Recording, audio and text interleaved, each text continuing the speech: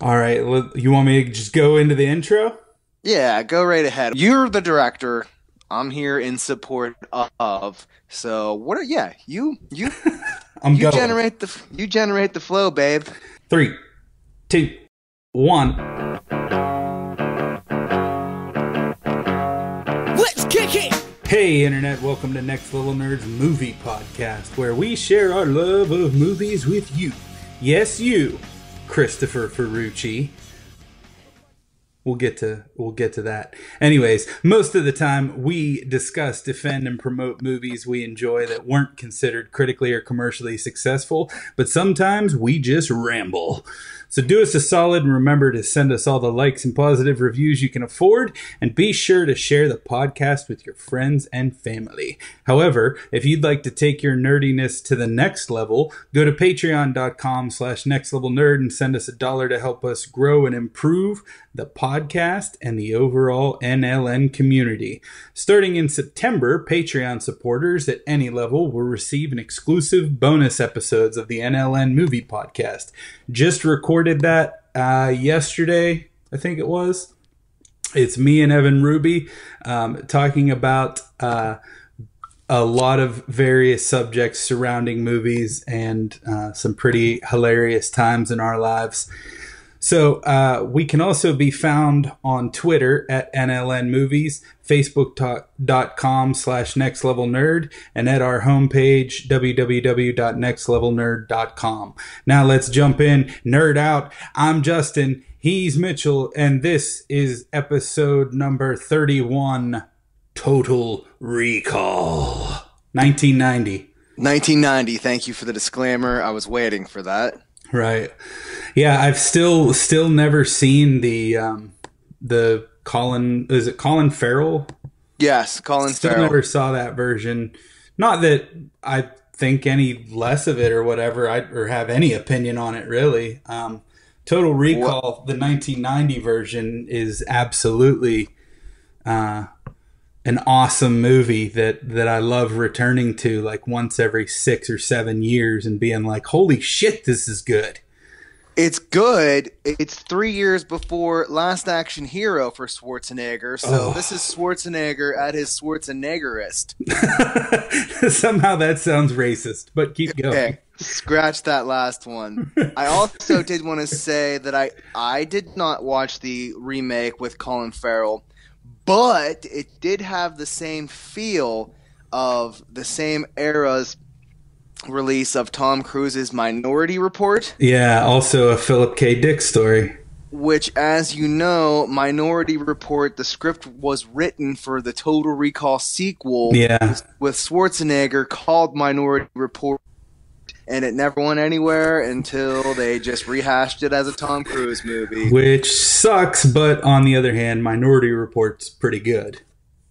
It wasn't bad, but I'm glad it wasn't the sequel to Total Recall. Because Right. that one has a lot of gems. I'm glad it was in 1990 because you're bridging the gap between the 80s and the 90s at that Right. point. And what defines itself more, an 80s movie or a 90s movie? Oh, that's so hard to compare the two. But I mean, there are these movies like this that land like 89 to 91, where it's like, is this an 80s movie or a 90s movie? There's Exactly. no real strict divide. And like I said before, Teenage Mutant Ninja Turtles is that perfect blend of 80s and 90s. Such a good blend. I make a Turtles reference every single day, regardless if people get it or not. I don't care. Yeah. Well, I mean, you're absolutely right. That is one of the most quotable films of all time. But It doesn't even have to be a quote. It's just about turtles in general. Yeah, it's true. Well, this movie is absolutely another one of those for me that kind of weaved together my kindergarten into third grade years. This was the kindergarten cop for the cool kids, I feel. Yeah. So we've got a couple of taglines. But before we get into that...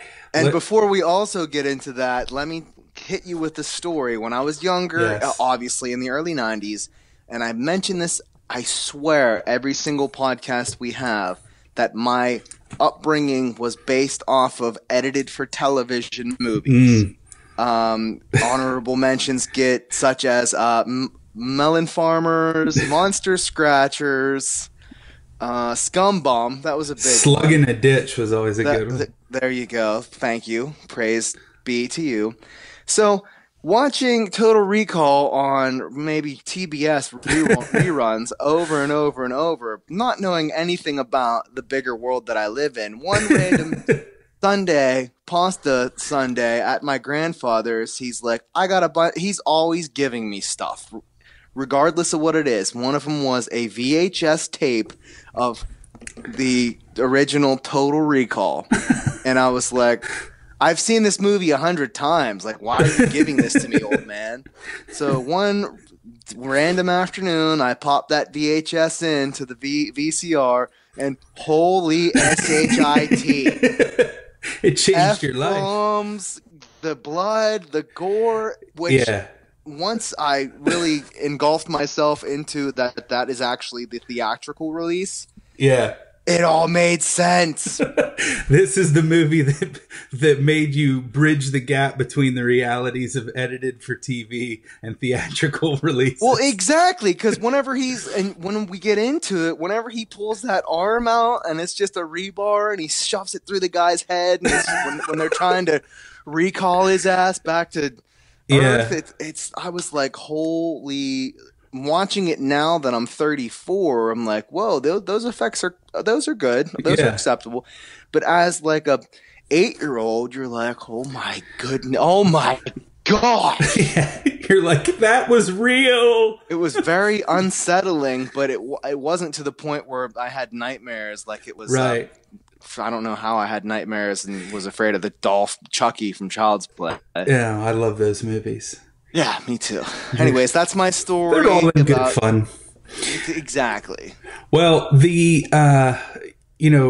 Total Recall, the first time I saw this movie, we'll get to that, but the first time I saw it was on video, because most of the movies that I watched throughout the 80s were my parents were big into renting, or they had previously taped stuff off of HBO. Yes. You just reminded me of another story with Back to the Future. I never knew that there was a beginning to that movie, because our VHS, when it recorded it off of HBO, it had like changed the destroyed the movie recording. And it started recording where the DeLorean rolls down the back of the truck in the parking lot of the mall. And I was just like, oh, that's where that movie starts. Like, there's like a whole 40 minutes before that happens, or probably like 20 minutes, but it sets, like, Marty comes back and his parents are all like these normal people. And I was like, what, why are they like celebrating this? Like, never even knew that his parents were absolute idiots in the 80s in the original, like in the opening of the movie. That is such a great reference, because I feel like a lot of my upbringing was accepting movies as the VHS garbaged them to you, and then as you got older and things were presented to you as they normally would be to other adults, right? You're like, what?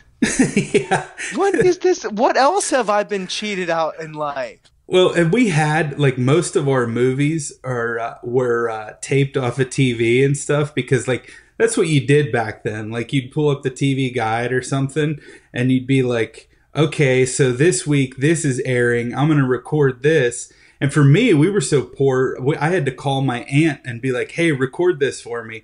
And I'd give her a list, like, every week, and she'd buy me video cassettes and tape things for me. Bro, I'm not going to compete about who is poorer here, but let me just tell you that at one point, my Ghostbusters,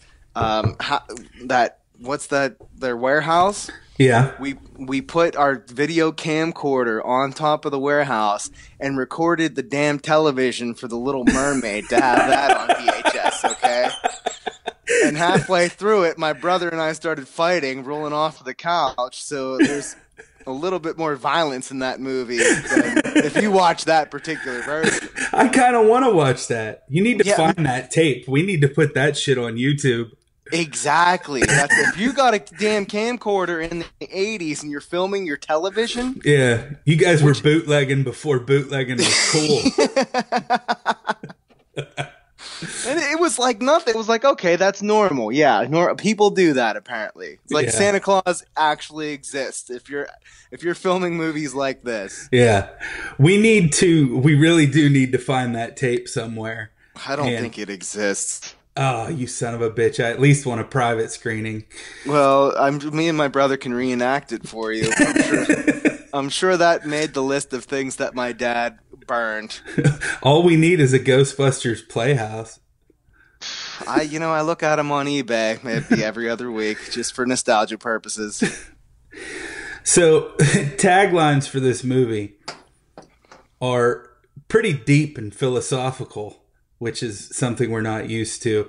There's a bunch of different variations on this one. How would you know if someone stole your mind? It was like, whoa. Did you just burp? I did, excuse me. Thank you for saying excuse me. I'm glad that was a interrupting point, because I wanted to mention, now that when you get into these taglines, watching this movie from 1990, it's like The Matrix had elements of this movie. Right. There were so many contemporary movies that had elements of this movie that these, like The Matrix and other contemporary releases, were so successful that this one blows them out of the water, but no one's going to know about it because it was like 30 years ago. Right. And it doesn't get as celebrated as it should be. I mean, this to me is on the same level as Terminator 2. Like, yeah, I would agree with that bold statement. Yeah, because let's just sensationalize it, baby. Just go for it. It is just as creative, and this is the peak of practical effects, right before everything was CGI. You know, I was watching a video today and did not know that the entirety of New York in the original Avengers was CGI. Like nice. The people running and stuff, like, it's crazy. Because they filmed it in Cleveland. Yeah, they rebuilt the whole damn city of New York. Because it's cheaper to do it that way. Is that not insane? That is insane. But anyways, so the second tagline, they stole his mind, now he wants it back. Which I could see, like, that's such a good poster for Schwarzenegger to be on with that tagline. Yeah, it's a good tagline, but I mean, I don't feel like it has a lot. I mean, there's more to the movie than just that. Well, it fits into the whole Schwarzenegger, I'll be back. You know, they stole his mind, now he wants it back. You know, kind of like, you for explaining that to the lapers. Lapers. And then I breed canines, dogs for the lapers. So as they're going around the table at the marketing meeting, they go over to Barry, who's been out drinking all night, and he's hungover as fuck. And they said, "Oh, how would you know if someone stole your mind?" Okay, that's a good one. Cindy, what do you have? They stole his mind. Now he wants it back. Pretty good. Hey, Barry, what do you have? Get ready for the ride of your life. That's the tagline? That's the tagline, number 3. Get ready for the ride of your life. I mean, what markets was that geared towards? Cedar Point. So, okay, all right. Accepted. Confirmed. The film was written based on the short story of We Can Remember It For You Wholesale by Philip K. Dick, who's done A Scanner Darkly, Blade Runner, Minority Report, and Nick Cage in Next. Those movies. Next with Nick Cage? Yeah. Did not see that coming. It was based off a Dick story. That movie had Dick written all over it.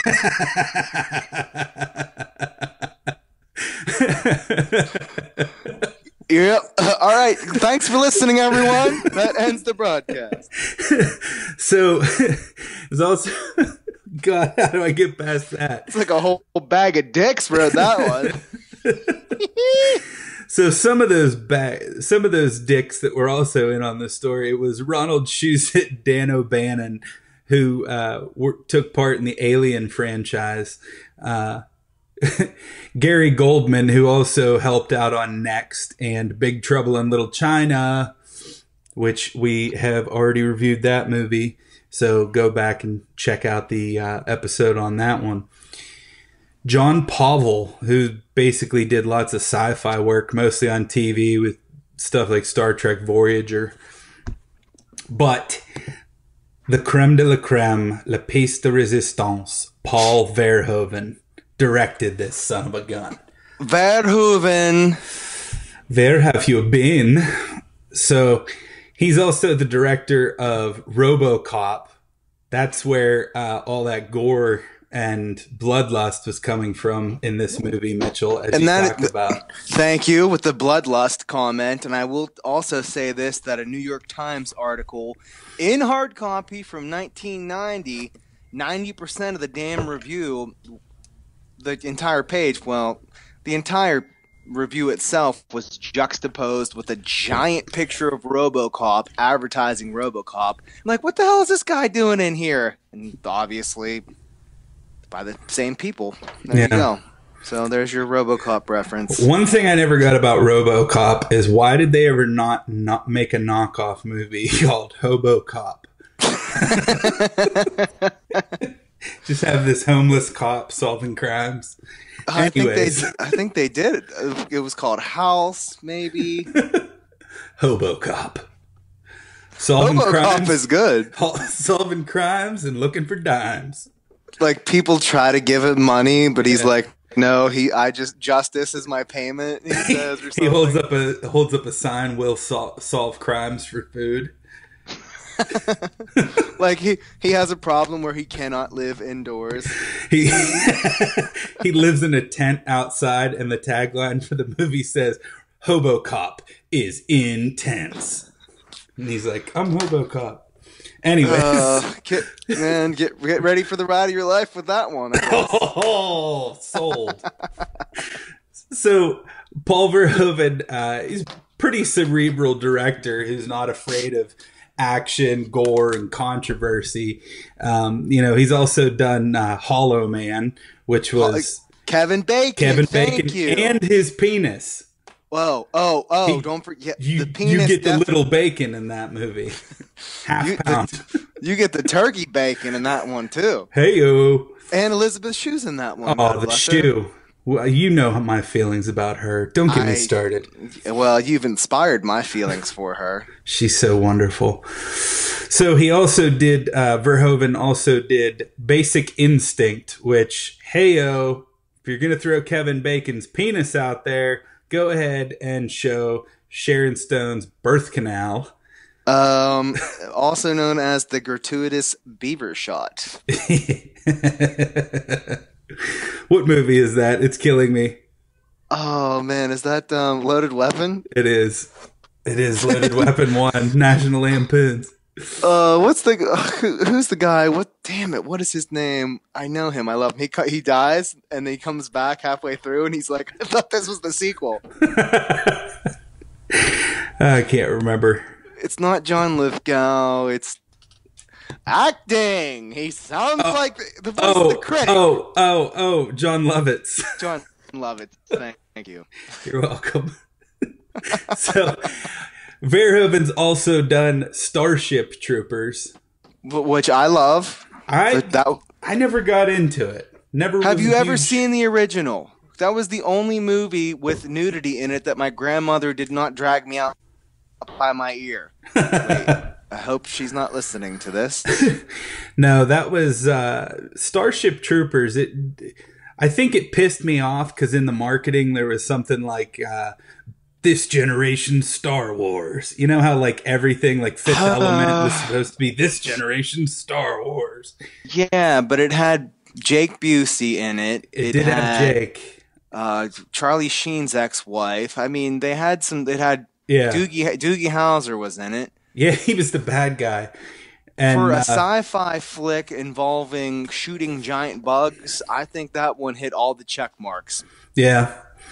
But that's not what we're here to talk about. Nope. So the music in this movie is basically just like unique and hypnotic, dreamlike, synth-heavy on the soundtrack. Whoa. You just hit 4 very genius nouns, because let me tell you, the opening credits... Those are adjectives. Thank you. The opening credits were mesmerizing, and shows such as Stranger Things with that opening theme... Right.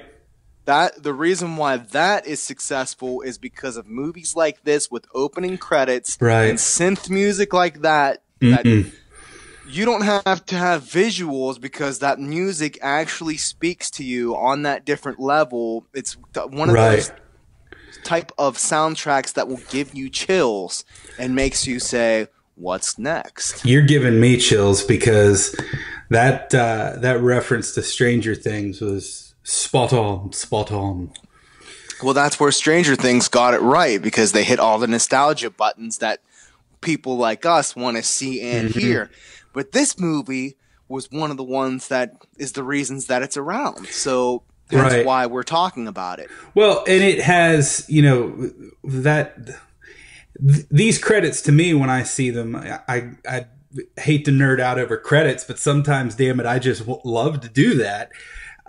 Superman's opening credits, Superman the movie, is kind of what I thought of, with the font and the trails and stuff. And the laser of that presentation makes you want to actually say, oh, that person, that's the key grip? Okay, I don't know who the hell that is. Maybe I'll go look him up in my local library whenever I get a second, because it's 1990 and you don't know who the hell these people are. But still, it makes you look at it more so than, okay, let's fast forward this. Yeah. Or like when the credits are over the action, and we should do an episode about our favorite movie credits or something sometime, because like the opening to City Slickers, there's a whole freaking cartoon there.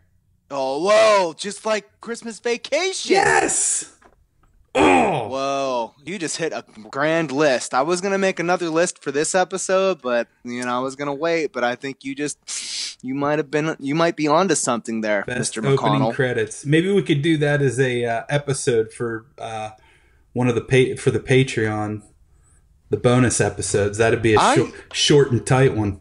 I think that should be a short and tight one, and we should put everyone to task and debate all their asses and say, "Prove me wrong." The Fiery Playground in Terminator 2 is better than the City Slickers 2 opening. The Fiery Playground. I feel like that is where that podcast lives. So, speaking of Terminator 2, the cast has Arnold Schwarzenegger as Douglas Quaid and Hauser? Mind you, in the short story, it's Douglas Quayle, but that's irrelevant at this point. But yeah. Quayle is kind of a... I don't see Schwarzenegger as a quail. No, Quaid is so much cooler. It is cooler. Rachel, I'm never sure how to pronounce her last name. Ticotin, I think, as Melina. We're going to go with Ticotin. Why do you have so much trouble with people's last names these days? Know. It's because, well, I'll tell you later. Like Ray Manzarek. You're like... Ray Manzarek. Whatever. Shut up. Don't make fun of me. So she was the prison guard Sally Bishop in Con Air, which we also already did an episode of that movie. Gosh, I didn't even realize that. I totally missed that until I started doing show prep. I totally missed that she was the prison guard. Great connection. Yeah. She was also in Falling Down with Michael Douglas, which such a good movie. About a guy on a rampage. It's my favorite rampage movie, I think. Sharon Stone as Lori. Like we said, Basic Instinct, Casino, Sliver. Mm-hmm. Whoa, okay. Quick and the Dead. I just want to make a quick shout out to Sharon Stone's use of kicking Quaid's balls. Yeah, she definitely goes nut hunting. She is out for them Arnold testes. I was wondering, like, nobody can take him down except for her when she kicks him in the balls. Well, I mean, if you were to fight Arnold Schwarzenegger in 1990, what are you going to do? kick him in the balls immediately. You kick him in the balls. Or I would like throw bleach in his face or something. I would terminate those nuts. So anyways, Michael Ironsides as Richter. You might remember this dude from Top Gun, Starship Troopers. Oh, yeah. Scanners. Yeah, good call. Plays Sam Fisher in the Splinter Cell video game series. He talks like this. Everything he says is evil. And he was also in another movie we've already done, Terminator Salvation. Go back and listen to that episode. He was also in the Machinist with Christian Bale. There's your other connection. The Machinist. I can't pronounce names. Ronnie Cox as Velos Cohagen. Cohagen?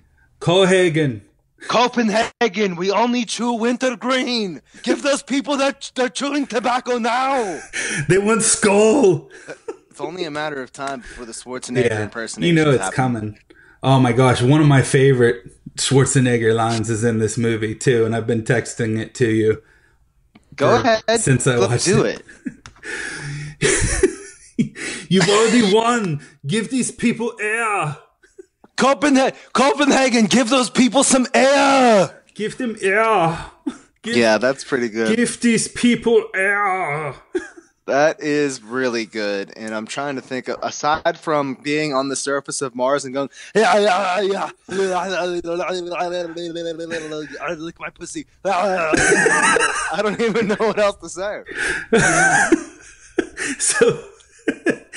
So Ronnie Cox was also in Deliverance, RoboCop, Beverly Hills Cop, and the show Cop Rock. You remember that show, the singing cop show? Sounds familiar, but okay. I'm glad I don't remember it. He was also in the 1990 version of Captain America with with J.D. Salinger's son, Matt Salinger. The guy with the weird-looking nose. Why did I him, Cohagen? Give these people air. Thank you, Tony. So this movie starts out with a badass opening credit scene, like we said. But let's get into some of those reviews. All right. I'm going to hit you with a couple. Mind you, it's an overall positive thing here. It is. All right? It is. This movie, we're pretty much doing it because it's a little bit of a mixed bag, but on the whole, I think most people thought it was okay, whereas I think it is freaking amazing.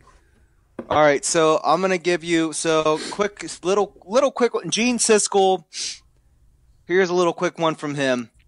Total Recall begins to self-destruct not long after Schwarzenegger arrives on Mars, and the story degenerates into a violent, stunningly foul-mouthed enterprise. Okay, he's right about that. Is it true? What the fuck did I do wrong? All right, here's they started talking crap on Verhoeven. Here's one. Total Recall went through 4 directors before Verhoeven finally took it on, and 4 writers worked on the script. It's no wonder the finished film emerges without a unifying style or a single performance worth mentioning. Ouch. Yeah, okay, that's ridiculous. What I wanted to get to was what they had mentioned in Wikipedia, because a lot of people, like from the A to F scale, like contrasting it with Philip K. Dick stories here and there, that's okay. But the references in Wikipedia are just as good from 1990, mind you. So these are good polls. So it's gonna get real weird here, and allow me to tell you. So, the film by a New York Times critic was considered excessively violent. The Washington Post gave it a negative review, saying that director Paul Verhoeven, quote unquote, disappoints this appalling onslaught of blood and boredom.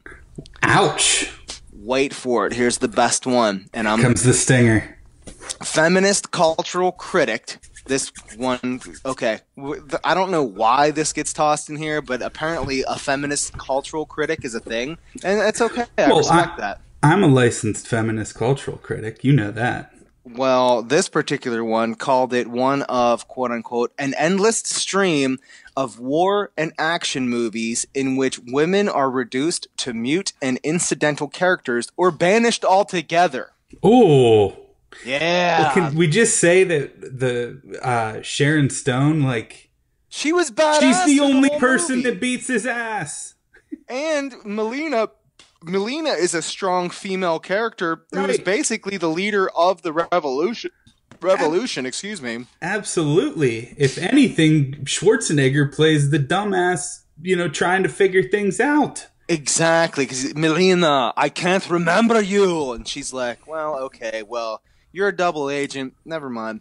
Yeah. All right, here's one from TV Guide. Ugly, stupid, loud, offensive, and pointlessly violent. The end. That's my favorite one. Is that guy talking about the movie or his mother-in-law? Oh! All right, here's one from some stupid, juicy, what have you. I don't even know what that publication is. Mediocre sci-fi.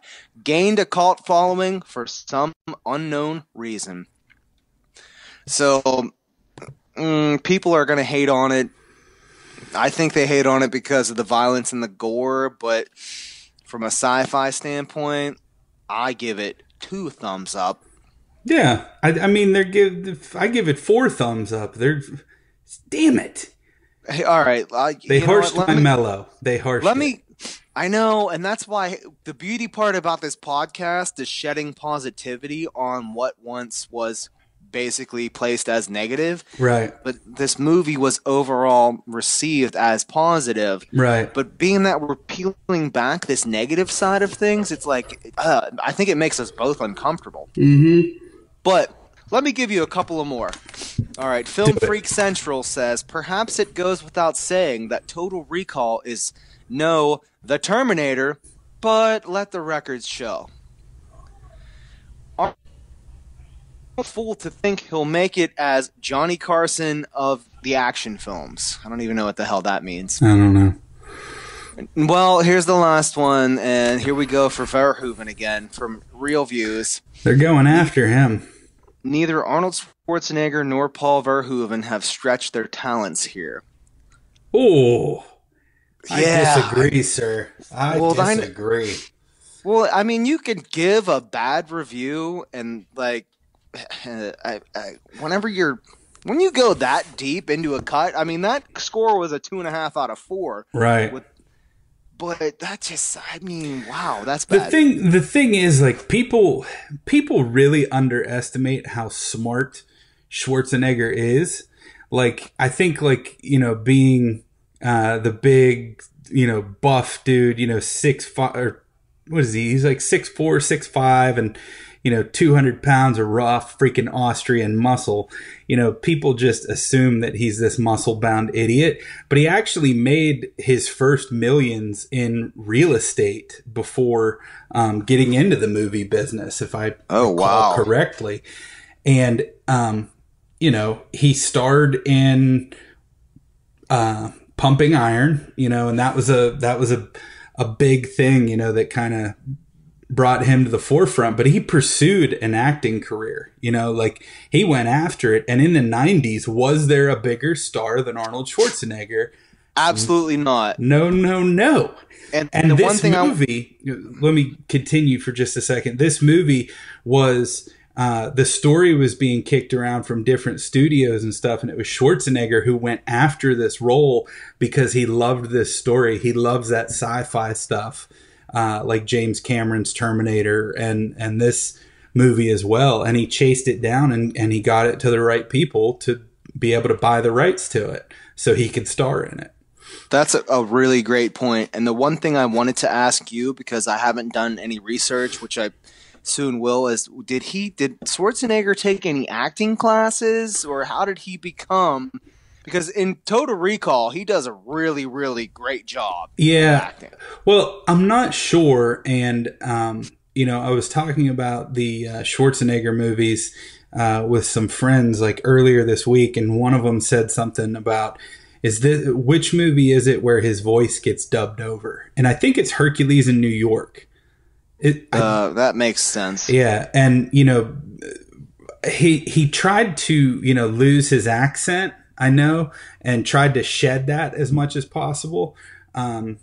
But then it became him. But then that was kind of the endearing part of him. So, that's a good word, endearing.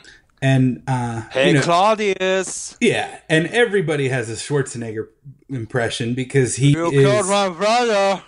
Big mistake. But he was it for the 90s. He was the dude you wanted in your movie. Good call. And here's the last one. Until director Paul Verhoeven allows the violence to reach the Berserk level, Arnold Schwarzenegger and a spectacular special effects team seem on their way to a futuristic classic. Nice. Oh, thank you, horrible review, for kind of leading to, it is a futuristic classic, and a lot of the effects, even at the ending, as if they may be done poorly for the 90s, they still hold their ground this day and age, in my opinion. I mean, as far as practical effects go, back then, I remember seeing that and being like, how did they do that where they shoved the thing up his nose? Yeah, exactly. How did they do that? And I remember seeing, they used to have a show on TV hosted by, I forget his name, Pat O'Brien or Pat something, I forget, called How'd They Do That? And all it did, it was like on ABC or something. And all they did was show you like how they made commercials and TV and movie stuff and like visual effects. And the one that I remember was like there was a Coca-Cola commercial with Paula Abdul dancing with Bing Crosby or somebody. I can't remember who it was, but I remember seeing Total Recall, either on one of those or like on the some movies when they hit HBO would be on like they would have like the special features equivalent of making of the movie on HBO, and I think this was one of those. But I definitely good call. I remember how they do that. Yeah, it was a good show. I think it was on TGIF, like at the end of TGIF. How'd They Do That came on Fridays. Yes. Mm-hmm. All right, last one, which is I'm going to leave it on a positive note because everything that I just read was weird to me, in my opinion. Mm-hmm. Verhoeven keeps the whole thing chugging along neatly with a huge dollop of ultra violence and gore. Schwarzenegger is at his best ever. Nice. Bam. Who was that from? Do you have the source on that one? Yeah, sci-fi movie page, James O'Henley. Nice. Good job. Random guy, but he what he's getting into. That was from 20 years ago, by the way, and the movie came out 30 years ago. Yeah. So, like we said, this movie starts out with the badass opening credit scene over the grand cinematic score, and after the opening intro, we get our main character, Douglas Quaid, played by Schwarzenegger, who awakens from a bad dream about being on Mars with a mysterious woman, and his wife, Lori, played by Sharon Stone, tries to help him forget about Mars by giving him some morning sex. So apparently he has this dream quite often and is becoming a little obsessed with Mars. And in this futuristic setting, like space travel, planetary vacations, and cruises are normal due to the colonization of the solar system. They don't really ever say when this is supposed to be set, and I kind of like that because it's like, hey, this is in the future. You know that shit. Look at all that stuff with buttons on it. 2082. 2082? But they never say it, though. They sure as hell do. When? I don't know, but it just stuck with me because when I watched it this past time, first of all, whenever Sharon Stone is pressing him for morning sex, watching that for the first time, it's like, okay, that's kind of hot. But watching it again, she wants him to tell her about this stuff because she knows that he knows some shit. Right. From a double agent standpoint. Well, but they mentioned 2082, dude. When? I don't know. That stuck with me, and I knew we were going to bring it up during the podcast, and I was going to be like, 2082 is when this movie takes place. I'm not saying you're wrong. I'm just saying the whole time I watched it, I was trying to figure out when it was set, and maybe you saw it in like a newspaper or something they show, or something. No, I'm just saying that I have no All right, sources. fine. It's 2082. We'll go with that. Smart ass. Let's go. So yeah, and when they're fooling around in bed, I got the remastered version, and like they up-res the visuals and everything, and like made it all great. HD and stuff. And so when they're messing around in bed, you can see Schwarzenegger's bare ass. Yes. And like I don't think it was supposed to be shown, but you know it's better than when I was watching Terminator and you could see his full dick. Well, that and I'm like HD has ruined some Schwarzenegger for me. When we did the when we did the Doors movie, at least they had skin-colored underwear on when they were humping, but this one is just full-blown Schwarzenegger naked in bed. Yeah. It's Arnold Schwarzenegger. Arnold Schwarzenegger, and he came to screw you, Benny. So Doug and Lori are they're watching the morning news while eating breakfast. I always wondered what kind of cereal he had in that bowl, and like, did he have like the Star Wars blue milk? I'm thinking it was Tasty Wheat, because Okay. anyone in the future is definitely eating Tasty Wheat. Tasty wheat. It's a reference from The Matrix. Yeah. So the governor of Mars is a man named Velos Cohagen. And he's trying to put down a rebellion of guerrilla fighters who feel oppressed by him. And on his way to work, Quaid sees an ad for a company called Recall, which is spelled with a K, and I completely forgot that. Well, I'm glad you brought that up, and one of the main things I wanted to talk about was a lot of people waving the flag of the Mandela effect said that Right. Recall was spelled REC, but somehow with the powers that be messing with the space-time continuum, it's now spelled with a K. Oh, those powers that be. Why do they always be? I think that it has to do with CERN.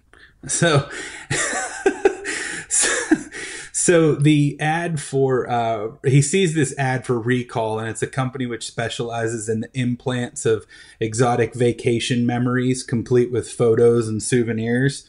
Which is great. And why is his coworker such a dickhead about it? Harry from work. Like, why is like, hey, Quaid, don't go over to Recall. They're gonna scramble your brain. Well, now that you see it, you kind of see.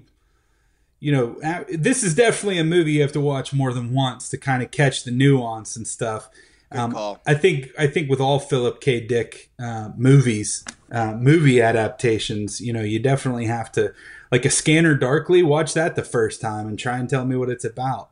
You know? Oh man, good call. Good call with the dick. So it's good dick. Don't get me wrong. He talks to his coworker Harry about Recall implant vacations. Like you said, he was like, I know a guy that went there, and I'm from New York, obviously. And this guy, this friend of mine who went there to get a pizza pie, he got his brain scrambled. And then Schwarzenegger's like, no shit. No shit. No shit. No shit. So against the judgment of his friends and his wife, Doug decides to stop at Recall. And, you know, one thing I did want to mention with the Recall name. The pizza pie thing. That's so good. You're welcome. So one thing I did want to talk about with the Recall thing, immediately when I saw this the first time, and even when I saw it this time, it tricked me again. I thought, oh, Recall, that's where they got the name of it. You know, it's called Total Recall because this place is Total Recall. You know, like the company's at the center of this. Well, that's not the case. The case is, we'll get to it. So, and... Geez, you know how to keep us in suspense, man. I do. So Doug decides to stop at Recall and get some more info straight from the horse's mouth. And he asks them about their questionable reputation. And the salesman assures him that the procedure is completely safe. And he also tells Quaid that they're now offering vacations that are unique because they're able to alter who you are. You know, which is genius. He's like, you go on vacation, what's the same everywhere you go? You are. No, we can change that and make you a different man, change your identity. You can be anybody you want. So Quaid decides to buy a custom implant where he is like a super spy, top secret agent on Mars. And he saves the planet, gets the girl of his dreams, and that's the story that he wants. And so they put him in this machine and he begin implanting the memories. And this is when shit goes haywire. Yeah, but they get to it because this is where it gets funky. Yeah. Quaid starts fighting off the employees and suppressed memories are beginning to reveal themselves. And he's like, "You're going to blow my cover." And he believes he is a secret agent and these people are just out to get him. And this freaks everyone out, and they decide to cover up what happened by refunding all of his money, sedating him, and dropping him in a Johnny cab to take him home. Hey, Johnny cab. Yeah. Have a wonderful day. So after getting him out of the cab, his friend Harry and some other dudes attack him. Yeah, why would they just do that? They attack him, but he straight up kills their ass. Breaks all of their necks. Yeah, just murders everyone. And he pauses for a moment and he's like surprised at his combat skills, but he doesn't hang out for too long. And like, he's like, holy shit, I guess I just murder. The best part is like when the scene pans up after he murders everyone, people are just walking on the streets. Yeah. He throws the gun down. You're like, what the hell? Okay, I get it. Hey, buddy, welcome to New York. So like you just killed this guy because he wanted to give you a pizza recommendation. Yeah. He was your best friend for how many years did they recall him in your brain? Yeah. Just murders him. I mean, they never really had any connection. Like, I think that was Cohagen's fault for not making him be better friends with the people that he murdered. Right. So he rushes upstairs to his apartment where Lori is taking a virtual tennis lesson. And after he cleans the blood off his hands, the lights in the apartment go out and a mysterious figure starts shooting at Quaid. And he disarms the assailant and finds out it's Lori. And they have like a total Mr. and Mrs. Mr. and Mrs. Smith style fight in their apartment. Good call. And they're like, I mean, he just straight up throws her ass over some furniture. She's raining bullets. I mean, it's pretty intense. It's a good fight scene. So Lori tells him that she's not really his wife, but she's one of Cohagen's agents who was sent to monitor him. Their whole life together is a lie. And he has had all of his memories erased and new ones implanted. And Lori gets caught trying to stall for time when Quaid sees some armed men entering the building. Yeah, she sings like a canary at the drop of a hat. Yeah. He knocks her ass out and takes off. And Michael Ironside, playing Richter, the leader of Cohagen's men, who were sent to retrieve Quaid. And we find out in real life, Lori and Richter, they're actually lovers. So Michael Ironside has landed Sharon Stone. And they kiss a lot with their tongue. That's the most science fiction I've ever seen in a movie. Sharon Stone falls for this bald asshole. Oh, thank you. That's exactly what I needed to hear. So this assignment obviously never sat well with Richter, who compared to Schwarzenegger should be insecure because his wife is playing the role of Quaid's wife and even going so far as to sleep with him. You go Schwarzenegger, you don't go back. Yeah. You go Braunschweiger. You never go Blackwater. There's a joke in there. We just can't find it. So yeah. Arnold Schwarzenegger. Once you go Schwarzenegger, you never nothing. You never get let's to the continue. chopper. Okay, sorry.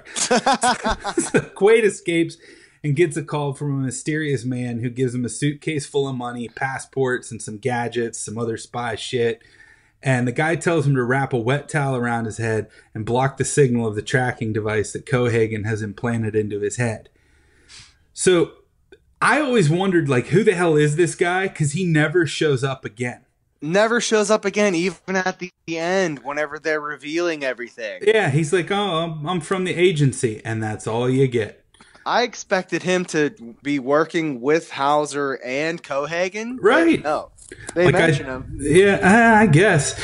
So he once again, Doug once again narrowly escapes Richter and his guys and goes to an abandoned building where he opens the suitcase and a pre-recorded message begins playing of himself. And the video tells him that his real name is not Douglas Quaid, but Hauser. And while working for Cohagen, he joined the rebels on Mars when he realized he was fighting for the wrong side. He also informs him that some of the miners on Mars uncovered a mysterious ancient alien artifact. And he also instructs Quaid on how to remove the tracking bug in his head with one of the tools in the suitcase. And this shit is crazy.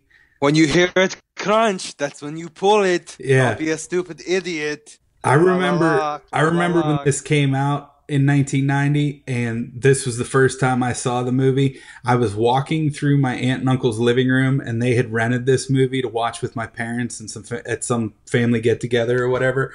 But this is the scene that I happened to catch, and I was like, yeah, he's got that thing up his nose and he's pulling on it, and I'm watching this scene just absolutely captivated with what the hell I was seeing, because it was like, how the hell did they do that?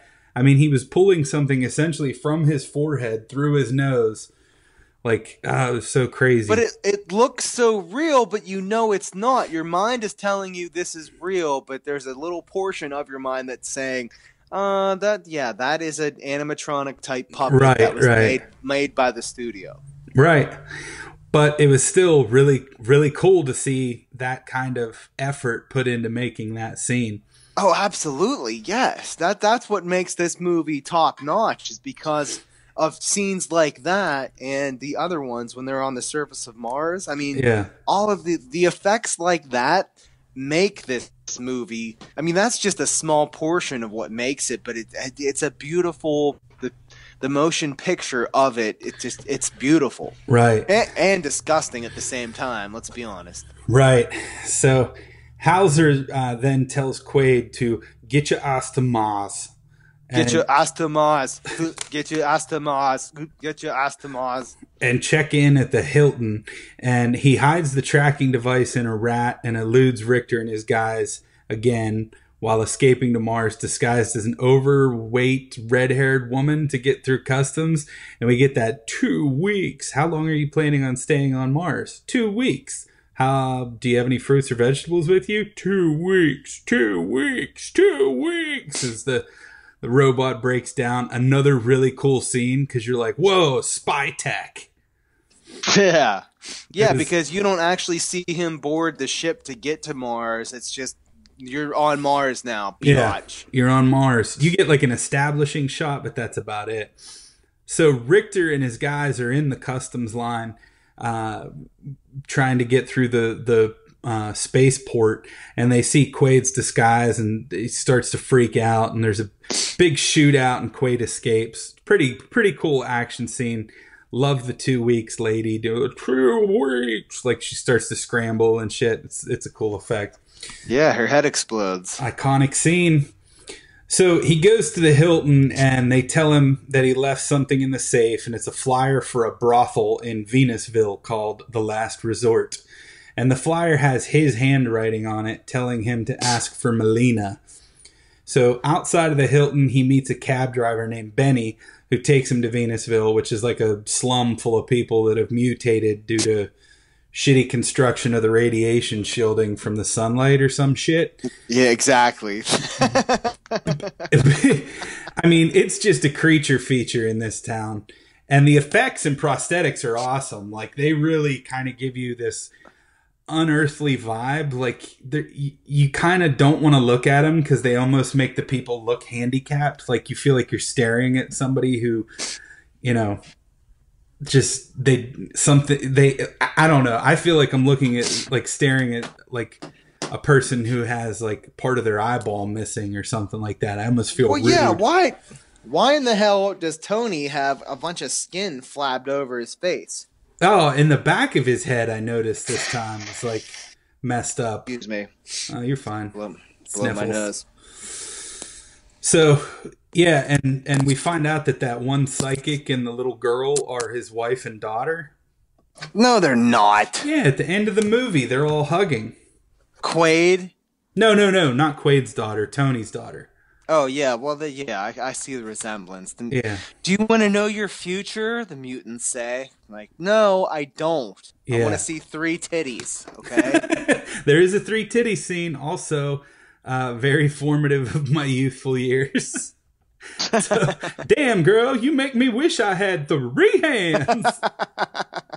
So he finds Melina, who's the woman from his recurring dreams, and she believes that he was dead, but now suspects him of working for Cohagen. So she basically tells him to go get fucked. And he goes back to his hotel room and is met by Dr. Edgemar, played by that fat cop from Bill and Ted's Bogus Journey, that Bill and Ted possess his dad and his friend or whatever. And they're like, let's go get some donuts. And they walk outside in their bodies. Do you know the scene I'm talking about? Yes, I do. It worked in The Exorcist 1 and 2. So, anyways, obscure reference. The doctor tells him that he's stealing the chair he's still in the chair. He's still in the chair at recall, and everything since the moment he sat down there has been a dream. And he opens the door, and Laurie walks in and reaffirms Edgemar's claims that Quaid has suffered a schizoid embolism and is now trapped inside his own fantasy.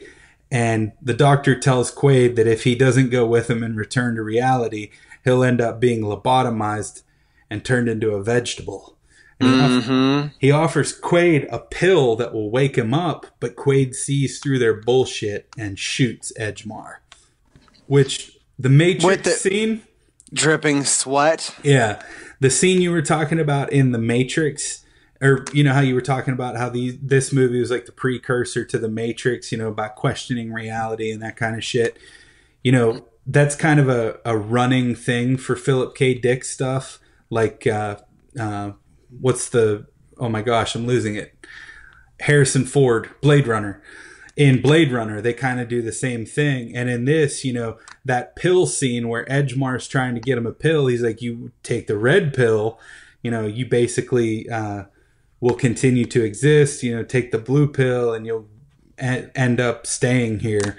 You know, that whole thing is, I don't want to say ripped off, but a very similar scene, you know, in The Matrix where you see it in Morpheus's eyes, the 2 hands. Anyways, very good call. Good call. So Richter and his dudes bust in and arrest him. And while they're waiting for the elevator, Melina attacks in an attempt to free him. And Laurie kicks the shit out of Melina. But Quaid shoots his wife in the head. And we get a great Arnold one-liner as she says, "But I'm your wife." And he shoots her in the head and looks into the camera and says, "Consider this a divorce." Perfect. Yeah, it's a good one. So Richter finds Laurie dead, and now he is just driven, partially insane with rage, and wants revenge on this bastard who not only banged his girl on the reg, but he just straight up shot her in the back of the head. Like, he has gone and done it. Well, Richter wanted to kill Hauser before Cohagen made him go back to Earth. Right. Their working relationship was subpar, is a good way to say it. In all honesty, I never really paid attention to what Cohagen said towards the end whenever everything got flipped on itself. And I'm like, holy shit, this is a different movie now that, like, Hauser is like, hey, I want my back, and I'm like, you fucking dick. Yeah. So it turned into a different movie for me. It really did. And, if you look at this movie up to this point, this is the origin story of Richter. This is Batman watching his parents get shot and going full vigilante. And yeah, I hate to say it, but you could write a pretty good movie from Richter's point of view where Quaid is absolutely the enemy. Well, yeah, you could easily make a prequel for this with Hauser being the bad guy and the rebels trying to get air. Oh, I know, but the beauty of this movie is that it drops you into this story and lets you pick up the clues as you go. So it keeps you engaged the whole time because you're trying to put it together.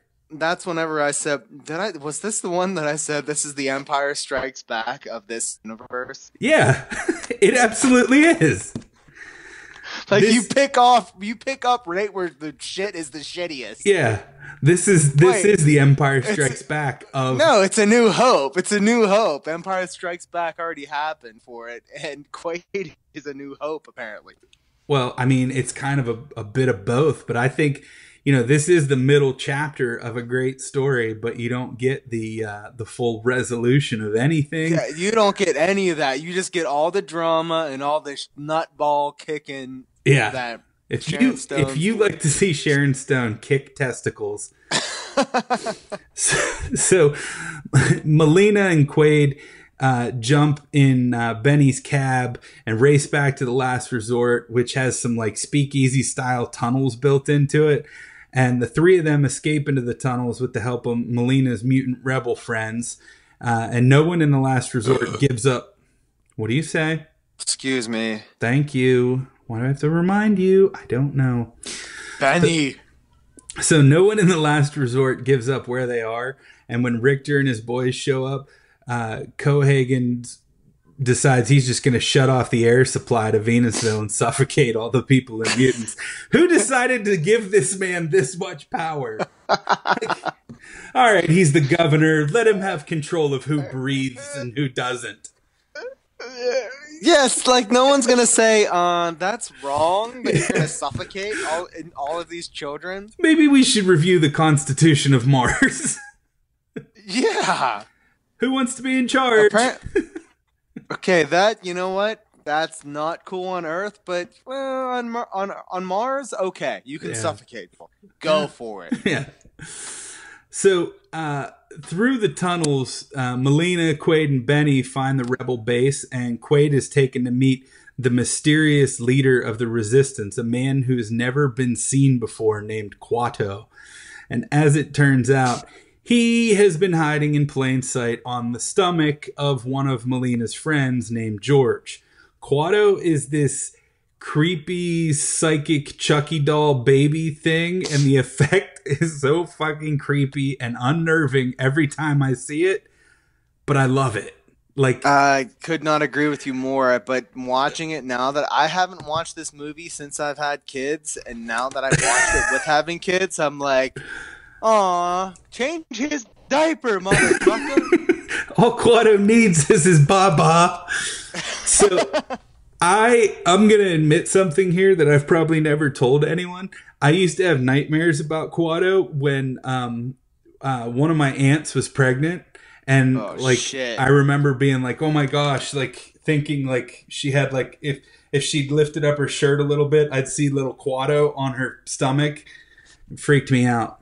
But start the reactor. Quaid. It's so creepy. Open your mind. The animatronics of the mouth of it, yeah. They're so off. They're so scary that they're on. Did they really need to coat him with all of that almond butter to make it look... He is a greasy little bugger, isn't he? Well, I guess if you live under a man's shirt, you would sweat a lot. You would need a lot of lube. Yeah, he's greased up. It's like, geez, Quato, could you not have showered before you came? Like, you're just hanging out. I'm sure Quato tells the big guy what to do. Yeah. I mean... Open your mind. That was the Morpheus before Morpheus was cool right there, motherfucker. It's pretty true. So Kuato forms this psychic bond with Quaid to dig into his memories. And Kuato tells him that the alien artifact that the miners found on Mars is a reactor near the core of Mars. Now, the reactor, follow me on this, the reactor will melt the icy core of Mars and create an atmosphere for the planet, which can sustain life and eliminate Cohagen's ability to control the air supply. So that's a pretty, I don't know, I'm going to go ahead and say it. I didn't do the research. I don't know if the science checks out, but man, that's a fucking cool idea. Yeah, the science checks out. That is a cool idea because it ejects oxygen into the atmosphere. For all we know, that's how Mars works right now. We don't know. I've never been there. Well, you should go because it's beautiful. Well, think that I went there. Hence the whole plot of the movie. So suddenly the base is wrecked by some mining equipment and the police force infiltrates. And as they're escaping, Benny double crosses them and turns them over to Cohagen, who he's been working for all along. And Kuato gets shot in his baby growth head. The effect of that thing getting shot, I could have done without. Yeah, me too. That was a little much. Like, I don't want to see a 45-year-old baby getting shot in the head. Yeah, I would definitely put him at 45 years old. But if that's your thing, this is the movie for you. Yeah. I mean, it was very... After he got shot, he's like, Quaid, start the reactor. And then Richter blows him up in the head. It's like, that's when you know that the bad guys really need some lessons taken to them. Yeah. Who elected this guy is what I want to know. Like, what was his campaign like? Elect me governor, and I'll shut off the air supply to some people and make Mars great again. I think that's exactly it. But I mean, I think the thing Mars about red again. Mars is such a young planet compared to Earth, is that no one cares, but people moved there and got mutated as fuck and looked weird. So now everyone thinks they can take advantage of them, which is not cool. Yeah. And that's why the liberation had to happen, and the ending of Total Recall liberating the entire planet. I mean, you cannot... I mean, that's the most poetic ending that you could possibly have for this story. Right. And, I mean, it really is like, you know, the whole time you're watching this movie, you're trying to figure it out, like, as you go. The movie doesn't, it's not like, there's mutants in here and this is what they can do and stuff. It's just like, boom, mutant. Guess what? They exist. Fuck you. Pay attention. And it keeps you engaged the whole time because you're there's no room for filler. There is no room for filler. No, because the action starts at the beginning of the movie. Yeah, right out the bat. So Cohagen explains that Hauser was his best friend and the Quaid persona was cooked up by the two of them so he could take down Kuato and end the rebellion. And Quaid and Melina are taken to a memory implant lab where Hauser's memories will be put back into Quaid and Melina will be his obedient sex slave. How's that for punishment? However, Schwarzenegger goes full fucking Schwarzenegger and breaks free by killing a room full of scientists. And this is that part you were talking about where he's got the arm cuffs, like he's cuffed down to that chair and he pulls up and there's like a stick of rebar or whatever stuck to his hand. He just stabs a motherfucker through the head. And so they get out and they kill all these scientists, and Doug, Quaid, and Melina escape to the mines and head for the reactor in order to activate it. And Benny shows up in a mining machine and tries to kill him. But Quaid uses his huge drill and stops the machine, kills Benny. He goes out with another Schwarzenegger one-liner of, "Screw you!" Yes, but mind you, during the grand TV edit version of the early 90s, it was, "No, Benny, drill you!" Drill you. Why is that any different? I really don't know, but I'd like to play to you the sound right now. Please do.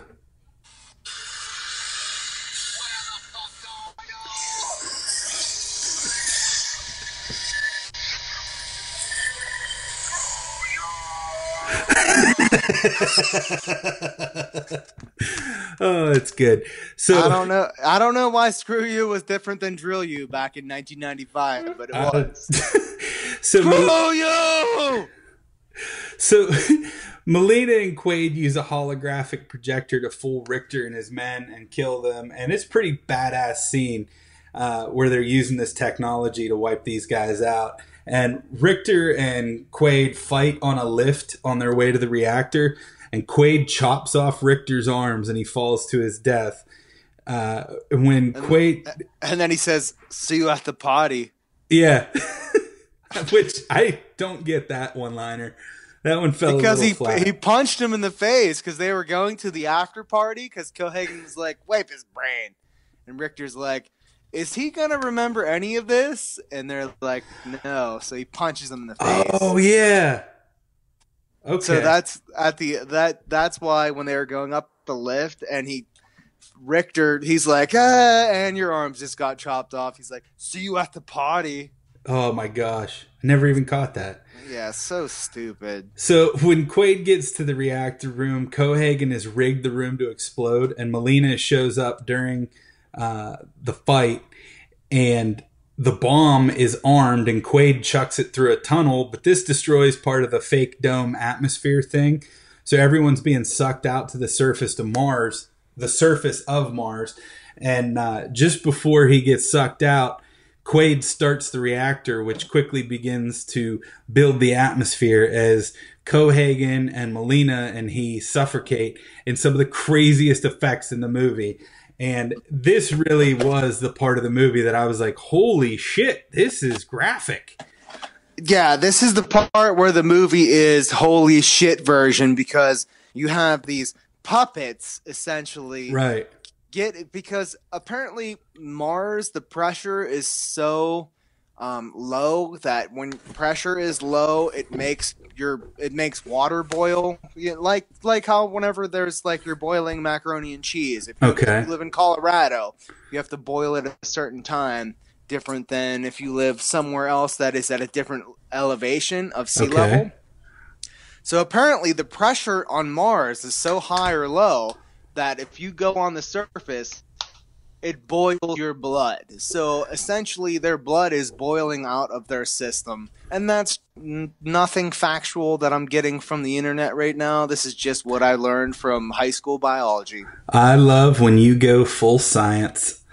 So anyways, Cohagen dies because his eyes and his tongue and shit are sucked out of his face. Like we said, really graphic. The rest of Mars, including our friends over in Venusville, are able to breathe the air, and they walk out to the surface of the planet.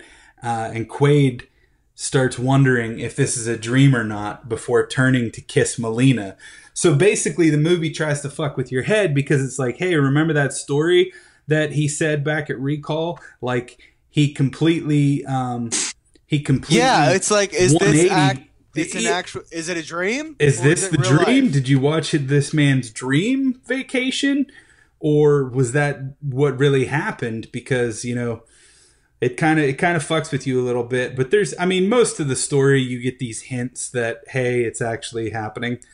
The guy killed his wife, so. So which is the real part? I don't know. A lot of us guys we want to take that vacation where we can kill our wife. Oh, yeah. I want to go on a kill my wife vacation. You know what? I'd like to forget everything and just shoot my wife in the head and run off with some fantasy woman. So yeah, that vacation you're advertising, all I need is a gun and shooting my wife, and I'm good. I'd like the kill my wife package. Now, is that more expensive than the burn my children alive? I mean, it's twisted if you think about it. So It's so super twisted. It's horrible. So I like to think that this movie is what actually happened, and that, you know, he was a spy that realized where his, like, that he was an asshole and turned things around by helping this rebellion. Yeah, I like to think that way too. Rather than being a wife murdering dick face. Like, how can we cheer for that?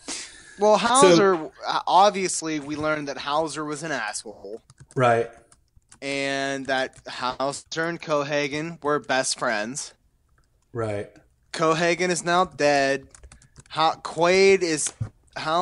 was turned into Quaid. Quaid started the reactor. Right. And now everything is cool. Kind of, sort of, even though it's kind of still weird. It's kind of awkward. Right, but if you think about it, like, you know, there's so much lore to the backstory and the continuation of this story. Like we said, you're given the middle chapter of a book, and this is what you have to do with it. You have to figure the shit out as you go. And one of the things that always kind of rubbed me the wrong way was, like, or I shouldn't say rubbed me the wrong way, but like in this world is like, when does the dream start? One, but also, you know, it obviously, if you watch it close enough, it starts from the time he sits down in the chair, if that's kind of the ending that you want. But, you know, this is the story of a rebellion taking back Mars, and, you know, this guy being kind of like reprogrammed during the middle of it. So, you know, if you saw the movie Rogue One with the evil droid K2SO, this is like K2SO's story from the moment before and during, when he gets switched from being a Empire droid to being part of the rebellion. You know, like, he decides that, hey, the rebellion's actually doing some good, and I want to be a part of that. Okay. So, when I watched this movie this time, I was like, oh, that's an interesting perspective to basically take the guy who has been flip-flopped and make the story revolve around him. I don't know. I thought it was... watching it again, like I said, I haven't seen this movie for probably about between 6 and 10 years. A great observation on a great angle for the movie, and I definitely feel the same way. That's great. That's genius. But so the one thing that we haven't quite wrapped up just yet was the name Total Recall for the movie. It's actually based off of the idea at one point that I think it's Michael Ironside says, you know, if we don't get to him soon, he'll have total recall. So it's not named after the company Recall. It's named after him actually recalling everything, which he does eventually. Not 100%, but not 100%. But one of the things that I wanted to talk about as well, the head puppets on Mars, when they get sucked out on the surface, those I don't know if you've seen it before, but the guy we shouted out at the beginning of the episode, Chris Ferrucci, he's on Instagram. He's a friend of ours that has done like busts of like Schwarzenegger and Terminator. He's working on the Predator right now, the actual very talented individual. He's done his Freddy Krueger is freaking amazing. He's done Michael Myers from Halloween, Jason Voorhees, all kinds of mostly horror movie busts. The Terrifier, he's good at the Terrifier. Well, and I asked him to if he would be interested in building a bust for of Schwarzenegger's face when he's on Mars, when his eyeballs are getting sucked out and stuff. Oh man! And he said he was very interested in doing that. So I'm hoping to see him actually do it. And, God bless America. That's my Graceland right now. Yeah, I would love to buy that from him and do something with it. Put it in my kids' bedroom while they're sleeping or something. I don't know, but anyways, just that was the reason for his shout out this week, and I'm excited to see what he can come up with after he finishes Predator, which is looking awesome. BT dubs. I agree. So, anything else you want to add? No, that is good. I think we ran through it. I really wanted to harp on the nut shots that Schwarzenegger took during the movie, and we did. I'm glad we did. How would you like to be Schwarzenegger's testicle stunt double for this movie? Just Sharon Stone booting your boys? Well, you have to ask yourself, do you want to be a retired millionaire that does not have a working penis? Or do you want to be us guys living a normal life with a working dick? Yeah, do you want to be Quaid or Hauser? You want to be Hauser. No, are you Quaid or are you Hauser? So, Mitchell, it's come that time. Prep your little sound effect. Mitchell, because I'm going to go on a rant. I love how ungood that is. So usually on this show, we like to talk about films that weren't well received. But for this episode, we just wanted to talk about one of the coolest fucking movies ever made. Surprisingly, there is some disparity among critics on this one. Metacritic has it at a 57 out of 100, and Rotten Tomatoes and IMDb are a bit more forgiving. And you and I are both huge Schwarzenegger fans. I mean, he's funny, he's charming, he's charismatic, rarely takes himself too seriously in most roles. And you combine all that with his physical presence and his thick Austrian accent and his ability to punctuate most good action scenes with a great one-liner, and you have one of the most hilariously quotable actors in the history of cinema. His movies are always fun to watch and just endlessly entertaining. This movie is a fucking brilliant look at the future of like virtual reality and virtual memories, which questions the nature of reality and existence. And it's an action spy film, kind of like True Lies. It's a sci-fi thriller, which is a fucking classic, starring one of the most bankable stars of the 90s. And it's not just a fun film, but it's also a really smart film. And Arnie brings his usual charm and pronunciation to the role. But the selection of Paul Verhoeven to direct was one of the most divinely inspired decisions made behind the scenes. Because Verhoeven's never been one to shy away from effects and violence, and this movie highlights that. The effects may look a little dated by today's standard, but pretty much hold up. But for being a big budget action film in the pre-everything CGI era, these practical effects and the use of miniatures, makeup, prosthetics, puppetry are all tied together in a near perfect package of a Philip K. Dick inspired movie, which philosophizes about the nature of our reality and our identity. And yes, I said philosophizes, because damn it, that's a Bill and Ted reference within itself. Nice. So this movie was remade in 2012, and that version doesn't really hold a candle to this one, according to the critics. It only has a 30% critic score on Rotten Tomatoes compared to the original's 82%. But every scene of this movie is a fucking thrill ride. You know, get ready for the ride of your life. There are so many cool practical effects and twists and turns in the story that it has nearly everything that piques my interest in films and makes me enjoy movies. The writing is solid. The fantasy is impressive. The world it builds is pure cinematic magic. And this film is a classic piece of sci-fi that should not be missed by movie fans. End rant. Nice rant. Sit down. I don't accept your standing ovation. Sit down. So, I mean, this movie is one of those movies that is always going to be a part of me because of what it did and what it made me think and feel about movies, which is basically, this was one of the films that got me interested in movies and made me such a big fan of what they can do on camera. Well, I agree with that, and I want to look, I think for films like these, we need to have actual statistics, but the budget at the top end was $65 million, and the box office was $261 million. So that's obviously a success. Right.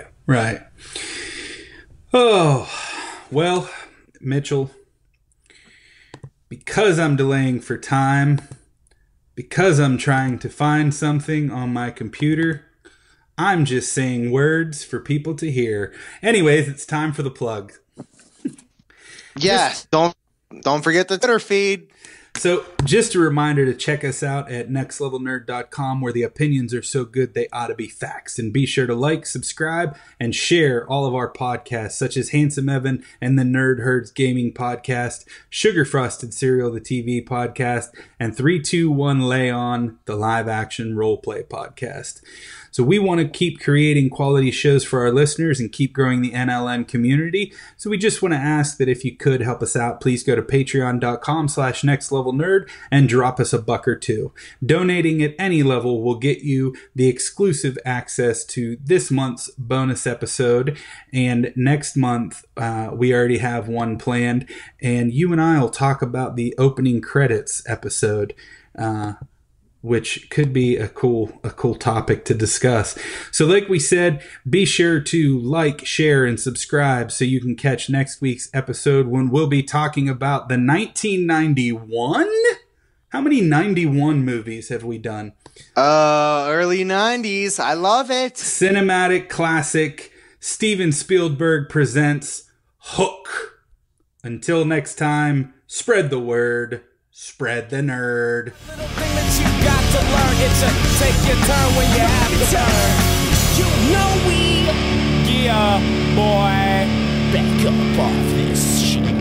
Representing Cashmere 19. Say goodbye, Mitchell. Goodbye, Mitchell. Hey-o.